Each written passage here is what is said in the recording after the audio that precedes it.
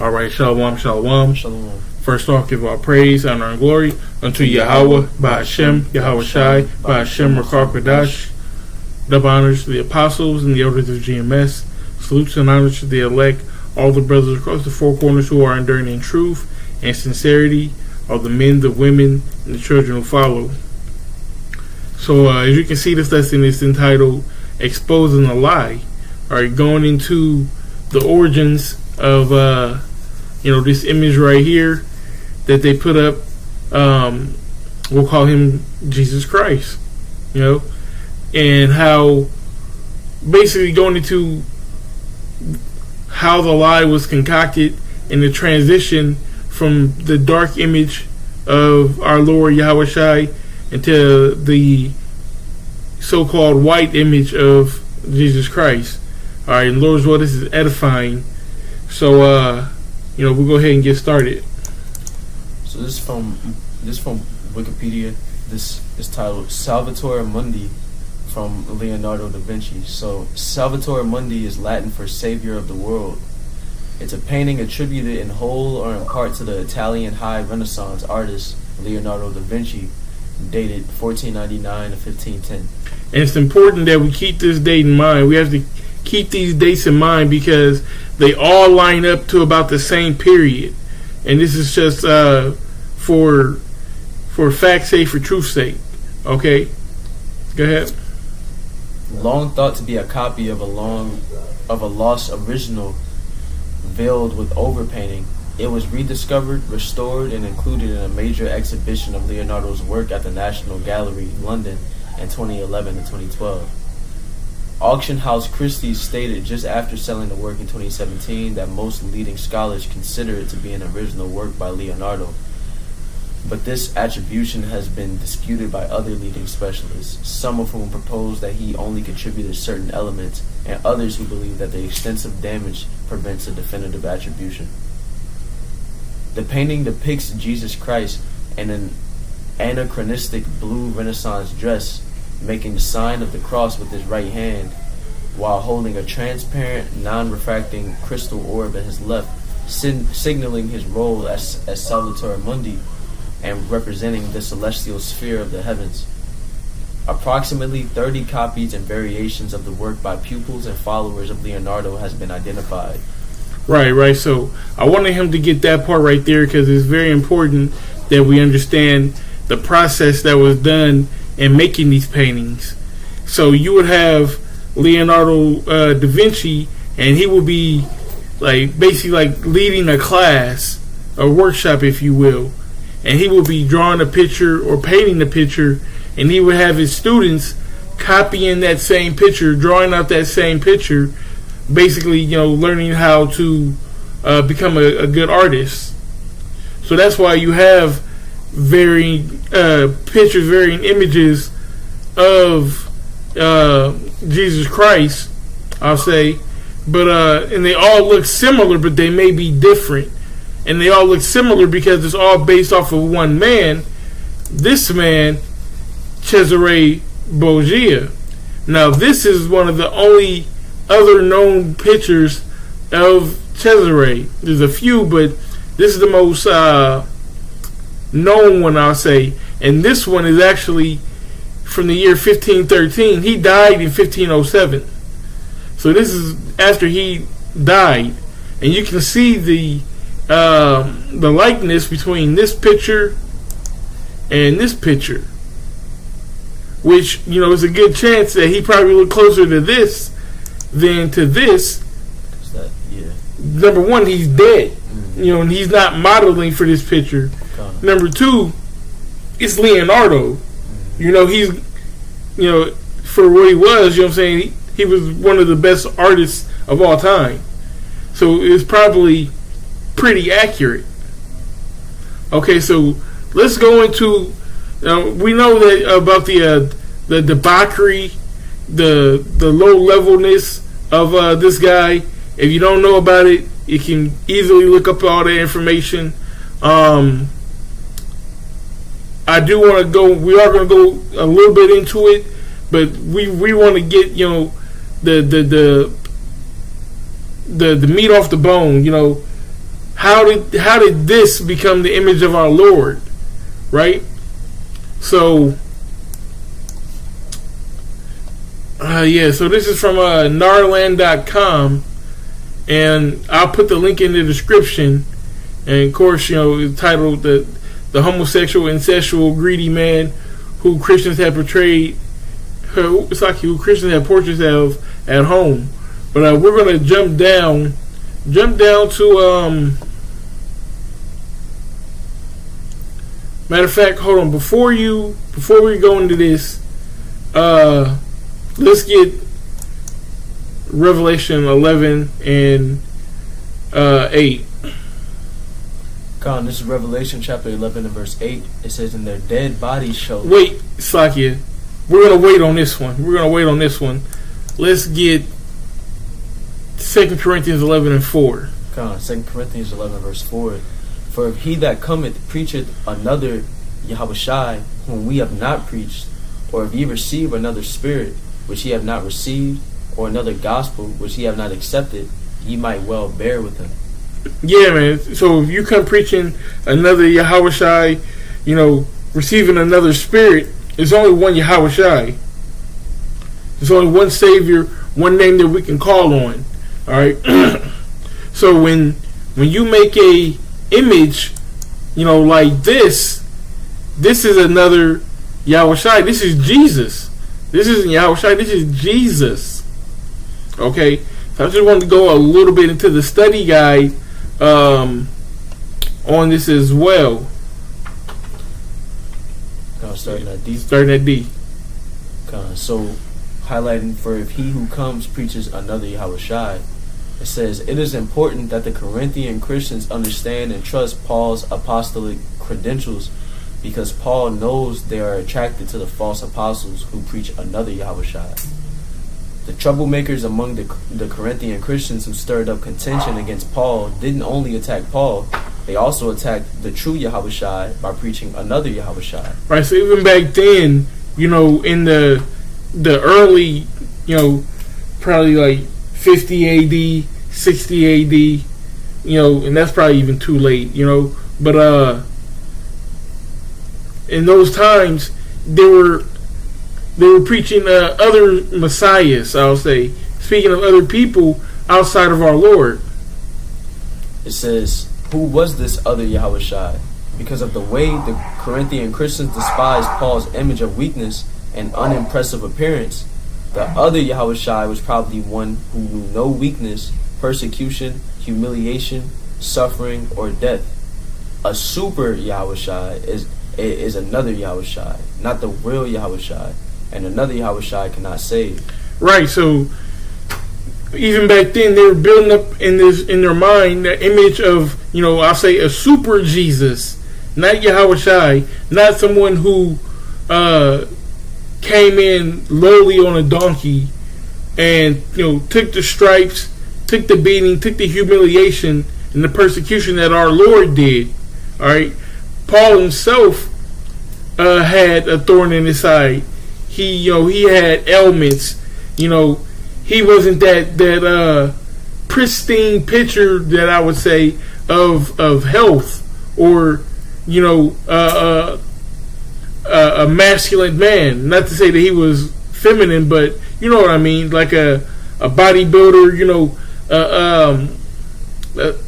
A specimen of a man, I'll say, if that makes sense. But they took that weakness as, okay, well, he's weak and his Lord's weak. Oh, well, there's got to be somebody better out here, kind of deal. And that's really what's going on. And fast forward in these times, in the 1500s, they're looking for another Jesus. I'll say another Yahushai, but a Jesus. They're looking for someone to put up to be a great white hope. And you'll see why we say that, to be a great white hope. So let's get into this. We'll start because we want to build his character to be that great white hope. We ain't got to build it; it's already built. But start right here, brother. It says, Cesare envied his brother's position, and many scholars believe he envied it so much that he had his own brother assassinated in order to obtain the office. Other records show the brothers slept with the same mistress, the wife of their younger brother, Goffredo. Many believe the inflamed love triangle between the brothers and their so-called mistresses is what led to young Giovanni's demise. Following Giovanni's assassination, Cesare Borgia resigned his position as cardinal and became captain general of the papacy military. During this time, the Catholic Church was waging war on Islam, and Cesare was about to play a vital role in the history of the church. Right. So going back to what I was saying about, the super Jesus. In that time, Cesare had a reputation about him. He was feared. He had led battles. He was a good swordsman. He had murdered people. He had poisoned people. So he had that allure about him. Go ahead. Oh, Saki. So it speaks about the Catholic Church waging war on Islam. Okay. So when you go into these times, just remember, this is the time of Pope Alexander the Sixth. So, matter of fact, let's pull him up real quick.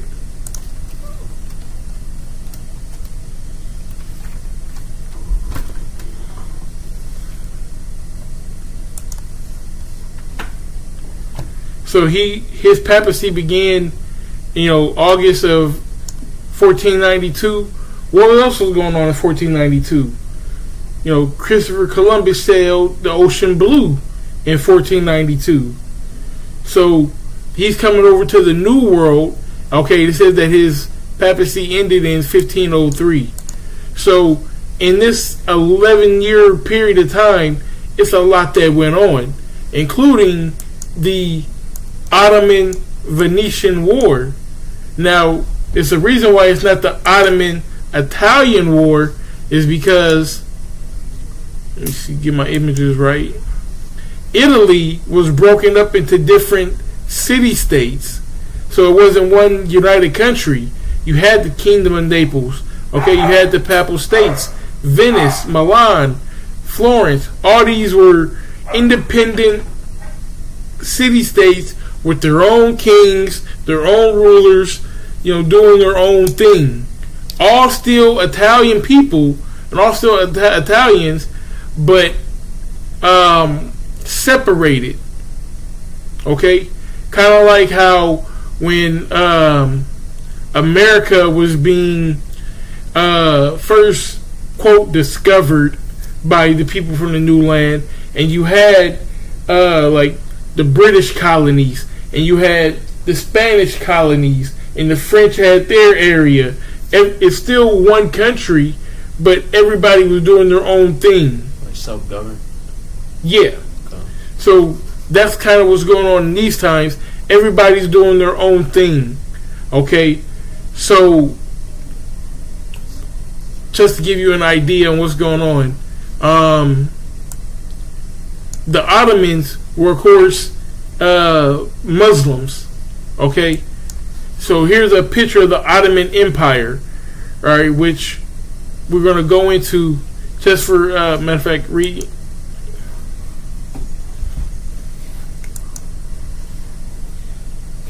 the first sentence. It says, at the time, the Muslims had successfully made their way to Germany and taken control of Turkey. So here is a picture of the Ottoman Empire. All right, this is Turkey right here, and it was already taken over. They had already moved west into Greece and into all the Balkans, all these lands over here, and Italy is right here. So it's right across the way. This is Venice. Venice is at the top. As you can see, here are the Balkans. Okay. So the Venetian Ottoman War, all this over here is occupied by the Ottomans. As well as, down south, at the time, Jerusalem was under Muslim occupation. You also have continent is not shown on this map. But in Spain, you had the Moors in Spain who were exiled by King Ferdinand and I think her name was Isabella. And they're the ones who also financed Christopher Columbus. So those Moors who were kicked out of Spain, they had to go elsewhere. So, where would they go? Of course, they went into Africa and they went into other parts of Europe. Okay, go ahead, keep reading. This threatened the church's stronghold over the empire. During the same period, the image of Jesus... Slakia. Remember, the Ottoman War was between 1499 and 1503, sitting right in our target area that we want to go to prove these facts. Right in that 1492 to 1507 era, 1510 era. All right. So it says this threatened the church's stronghold over the empire. During the same period, the image of Jesus, or I say Yahweh Shai, was similar to that of a Muslim, and the church was having a hard time selling its ideologies in the region. Right. So you had a Catholic church who most of its members at this time are Edomites or so-called white people. But the images were still of the dark Israelites who it's supposed to be, right? You have the dark image of Yahweh Shai, the dark images of the 12, David, Moses, so on and so forth. So they're preaching, so-called Christianity to their people, but the images that they're conveying looks like the images of the people whom they don't want, who they're trying to discredit. So if they're trying to discredit Islam and go to war with Islam, but the images that they're pushing to vindicate themselves look like the enemy. So it's a conflict of interest there. Go ahead. Some say they devised a plan to correct this issue and used Cesare Borgia as his tool. Consequently, some historians say the Pope came up with a plan to have every painting of the original Messiah destroyed. Next, Alexander VI commissioned Leonardo da Vinci to reinvent Yahweh Shai in the image of his own beloved son, Cesare Borgia. This completely... Right. And if Cesare, his beloved son, is, the savior, is Yahweh Shai, who would that make, Alexander the Sixth? That would make him God. And we know Esau has a God complex. Okay? We know that, he sits at the seat of God as he is God. I kind of butchered that, but you understand what I'm saying, Lord, as well. He wants to be that dude. Go ahead. This completely disassociated the whites of the empire from the Muslims they had to fight, making it easier to kill their enemies in good conscience. Yeah, man, it just makes everything easier. Okay? Keep reading, go ahead.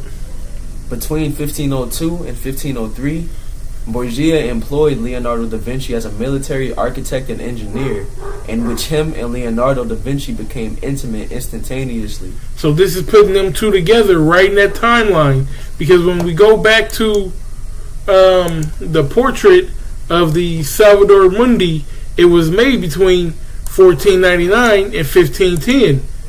Around the same time, he was with Cesare, proving that this image, is Cesare, and that they had a working relationship, and probably even a intimate relationship.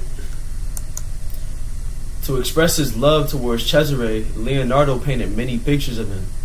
Cesare's father, Rodrigo Borgia, who later became Pope Alexander VI under the authority of the Catholic Church elite, had his son picture put up as Jesus Christ in the Western world. Right, so, like I said, you had King Ferdinand sign off, France, or like it, King Ferdinand and I believe it's Isabella sign off on Christopher Columbus going over there. You also had to get permission from the Pope as well, and he signed off on it. So if people, they know, because they brought back slaves, they brought back Native American and Taino Indian slaves from the quote New World. So they knew that they had people over there, and if they're wanting to push their doctrine, they know who they're pushing it to. They knew that those were the true people of God, because he went over there with what? With Hebrew interpreters. So they couldn't go over there with the dark images and preach to them about how they are, it just didn't work. It's a conflict of interest again. So everything is lining up in this period of time to put up Cesare as Jesus to push not only in Europe, okay, to keep their farce going, but also in these new lands, we have to let them know that, hey, look, we're God, not you. Because if you push those same dark images over there and try to come down on them, they're like, well, this looks like us. It don't even look like you, motherfucker. So this is how the lie is being concocted. All right. There's more information that we got about Leonardo da Vinci and being, homosexual. We're not going to go into all of that. I'll put the link in the description. But, just to cross-reference, these two articles, because it made a statement about them being lovers and being Cesare Borgia being homosexual. I believe he was. And if you read the second article, it shows, he pretty much was. But going back to what we were saying before, we can get this Revelation 11 and 8 now. Revelation chapter 11 verse 8, it says, "And their dead bodies shall lie in the street of the great city, which spiritually is called Sodom and Egypt, where also our Lord was crucified." Yeah, what's that great city that's spiritually called Sodom and Egypt? It's America. Alright? And their dead bodies is representing the minds of the people. Alright? Spiritually, the people are dead, man, in America. GMO foods and everybody's mesmerized by looking at their fucking phone and just drinking Esau's Kool-Aid, man. So, man, these people are dead. Alright? But it says also where our Lord was crucified. He was crucified by putting up, these images. That's how he was X'd out. That's how they were able to take over. Alright? Because we know what the scripture says. Go ahead, get that. Start at 1 and then jump down. It's Revelation chapter 1 verse 1. Yeah. Something that you said was a very good point. Pretty much how when they put up these images, it makes it easier for them to pretty much kill off the individuals that don't look like that image. Yeah. And going, that's a Yahweh precept that you pulled out with the Revelation 11 and 8. Because nowadays our people, most of our people believe that's him. So when Esau wants to come down, well, we know he doesn't have any remorse anyway, but it like you mentioned, it all fits, it all comes full circle. There's nothing new under the sun. Esau is doing the same thing today as he was before. You know, being the ultimate deceiver, deceiving the whole entire world, which the information that the brother brought out, about them going to war with the Moors. You know, these are they know who the Lord's people are. So that is their main objective, to make sure we deceive them niggas first. Frankly speaking, and it's no different today, man. You know, but you got it, brother. Your PowerPoint. So Revelation chapter 1 verse 1, the revelation of Yahushua Mashiach, which the Most High gave unto him, to show unto his servants things which must shortly come to pass. Right, the revealing of Yahushua Mashiach. So it's going to reveal unto us. That's what the word revelation means, to reveal. Okay? It's going to reveal to us Yahushua HaMashiach. And he sent and signified it by his angel unto his servant John. Right, so jump down to 13. Verse 13. And in the midst of the 7 candlesticks, one like unto the Son of Man, clothed with a garment down to the foot, and girt about the paps with a golden girdle. His head and his hairs were white like wool, as white as snow. His head and his hairs were white like wool. This does not look like that, man. This looks like this, because it is truly an imposter. Looks like it. It says, his eyes were as a flame of fire, and his feet like unto fine brass, as if they were burned in a furnace. Yeah, man, he was a dark-skinned man. And his voice as the sound of many waters. And he had in his right hand 7 stars, and out of his mouth went a sharp 2-edged sword, and his countenance was as the sun shineth in his strength. Yeah, man, so that's the image of the true Messiah, Yahushua, whom we look forward to. Not this guy right here. Alright? And not this guy right here, or right here, or right here, or any of these other, as the scripture said, another Jesus. Alright?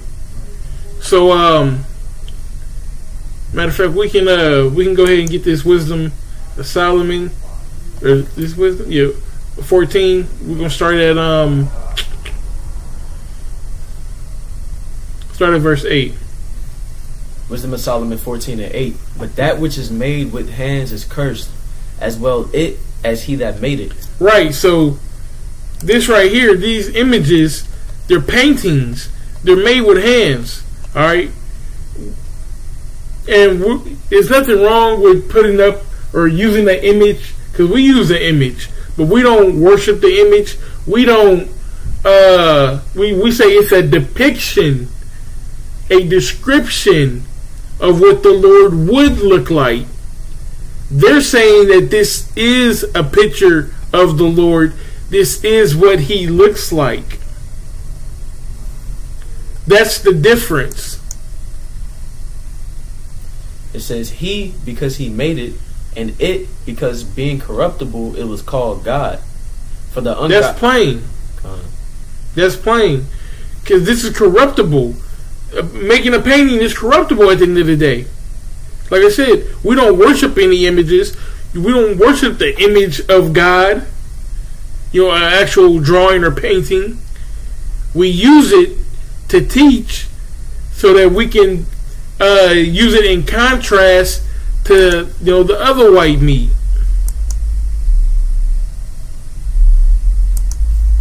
For the ungodly and his ungodliness are both alike hateful unto the Most High. Yeah, man, the Most High, he's gonna come back with wrath and vengeance for this shit, man.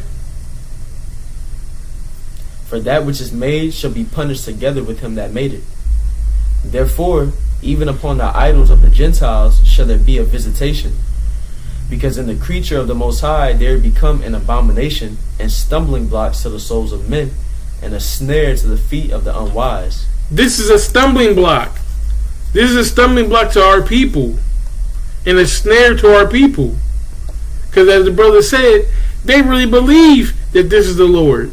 They really, and if you believe that this is the Lord, then the men of the Lord, the people of the Lord, are so-called white people. So it automatically gives them the leg up.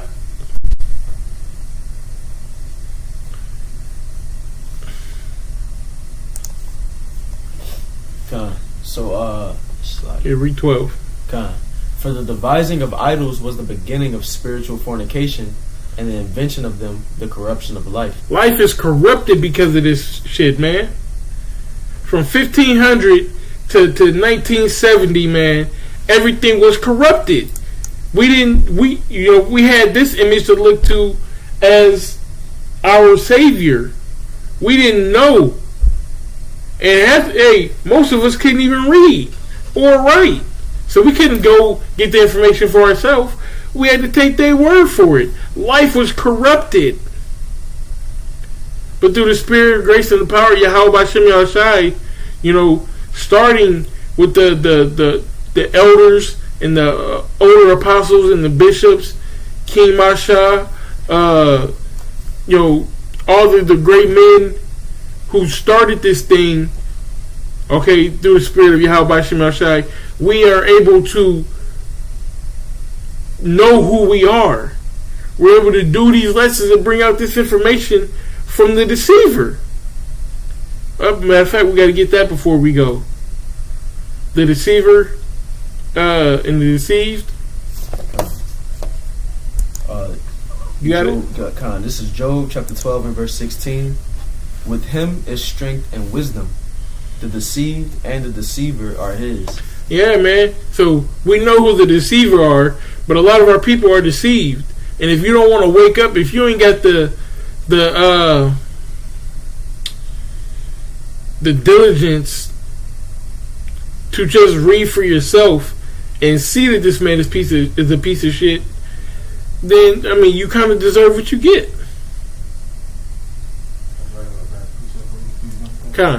This is book of Job 9 verse 4. It says the earth is given into the hand of the wicked. He covered the faces of the judges thereof. Yeah, man, he covered the faces of the judges, man. And this is how he does it.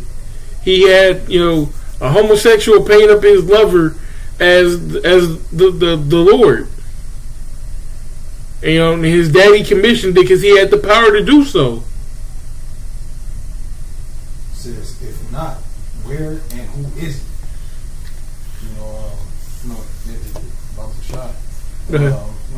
Based on that statement that you made, pretty much, because the evidence is right there in front of our faces.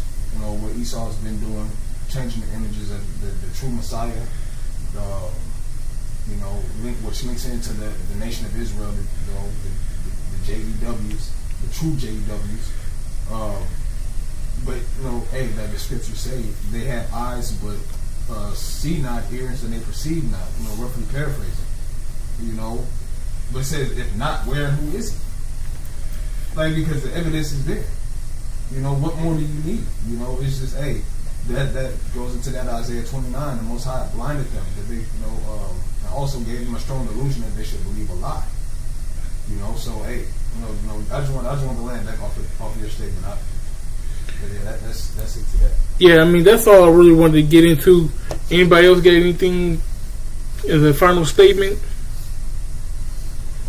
Alright, so with that being said, we've all praise, honor, and glory unto Yahweh, B'Shem Yahushai, B'Shem Rakakadash.